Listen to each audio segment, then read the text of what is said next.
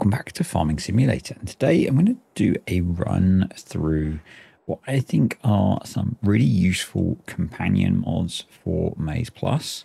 I'll go through a core set of, I think, 4 that I think really add to how you can play with MaizePlus, and then there's a whole bunch of honourable mentions that are kind of useful to have and kind of promoting my mods and some of my friends' mods. So yeah, let's get struck straight in. And the first one is the Animal Food Additions mod. Now that is really what I consider part of MaizePlus, and you don't have to have it installed, but if you do, as delivered, what it does is it puts a lot of increases into the amount of food that animals eat, and will particularly cows, the amount of output they produce. So just worth mentioning that as delivered, with MaizePlus, a lot of effort was put into making cows realistic. You may or may not disagree with that, but the other animals not so much. So you may have to tailor the other animals. And the Animal Food Additions is perfect for that, because what that is a very small mod that includes the Animal Food Additions XML and the Animal Data Override XML, and those are the 2 files which control how animals behave in the game, and they will overwrite what's in MaizePlus and in the map.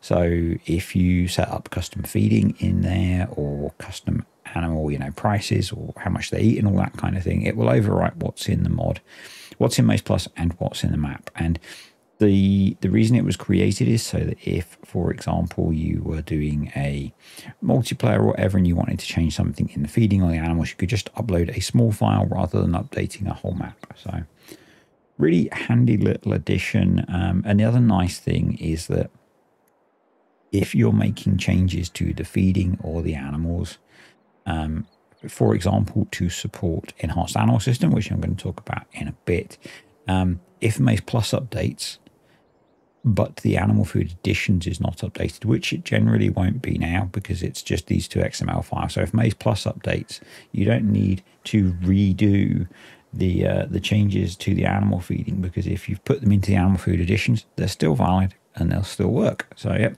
that's the first one. Let's move on to the next mod. Okay, the next mod that we're going to have a look at is Enhanced Animal System, and this one really complements MaizePlus so well.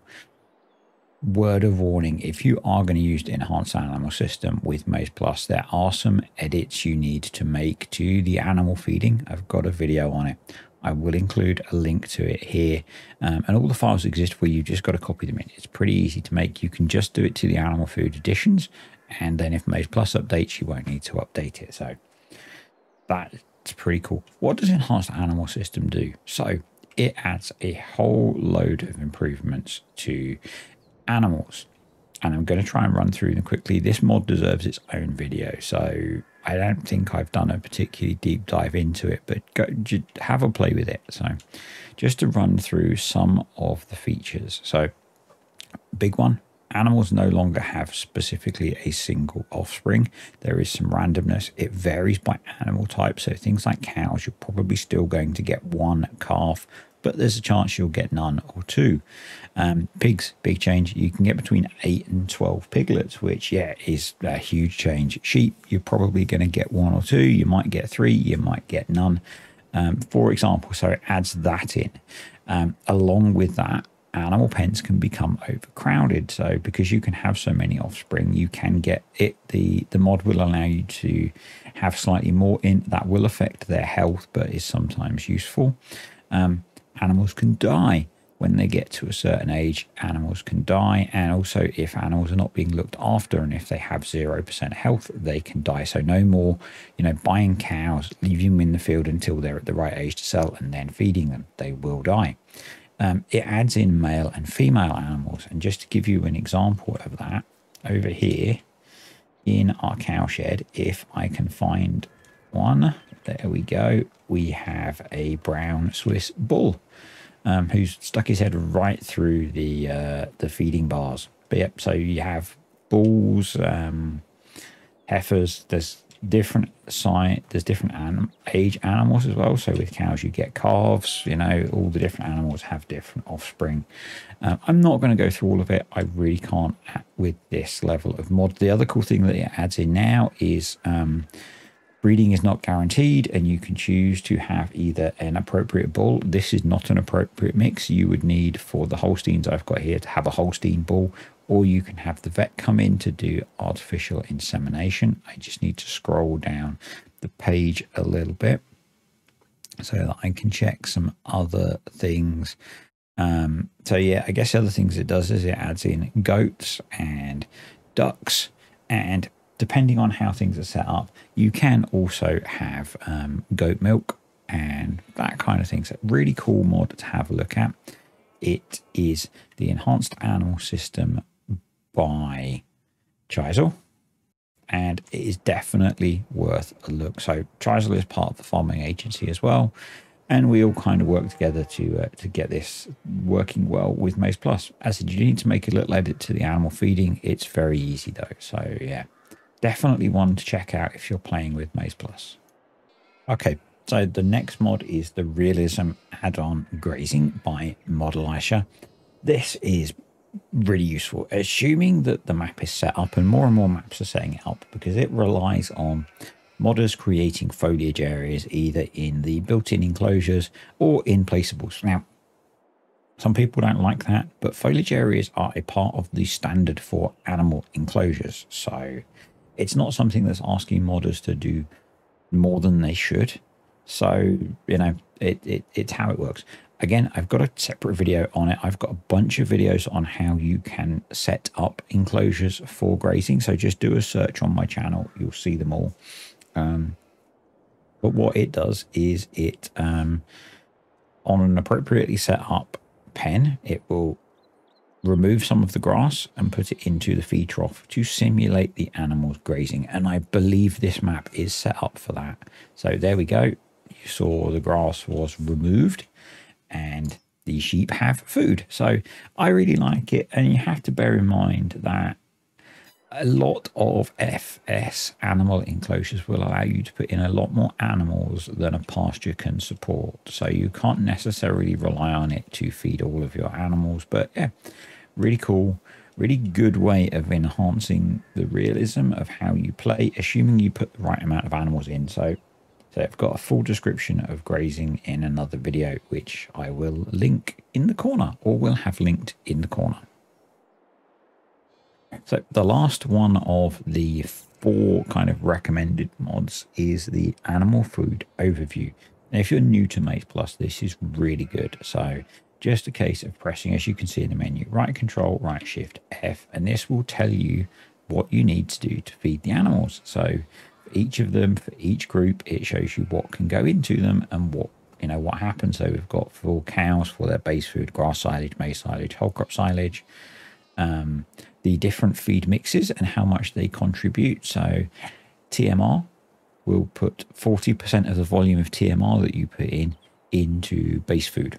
So that's how that works. If we go down to sheep, you can see that those are the different things you can put in. The reason that you see grass conditioned and grass fresh there is for indirect grazing and grazing. So the grass fresh is part of indirect grazing. The grass conditioned is how grazing works. So it is intentional.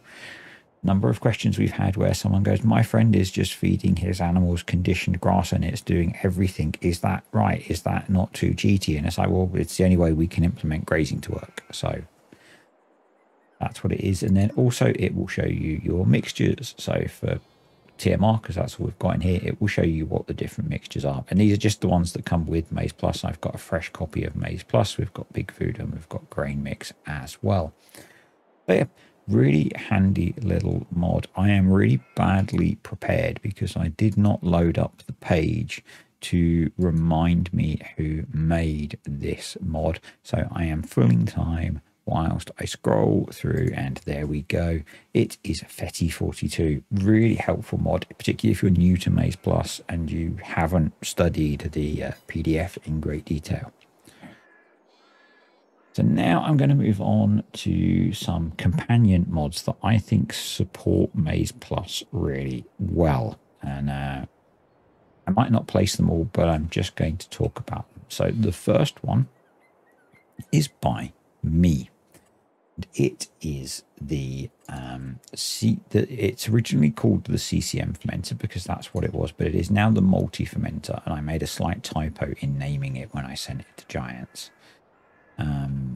So if we just stick that down, it's a production, and what it does is it will let you put in most of the fill types that will give you silage. So if we open up the production menu, again, I have a full video on this, but just quickly, we'll open up the production menu. So you can put CCM in, raw CCM or CCM grist, I think it is, and get your fermented CCM out. You can put chaff in and you'll get whole crop silage. You can put conditioned grass in and get grass silage. You can put fresh chopped maize in and get maize silage out. You can put beet pulp in and get beet pulp silage, brewers grain in and get brewers grain silage. So it will do all of those for you, and it's quite a handy little thing to have on the farm. You can also take out the raw inputs as well if you need to. So that's that one.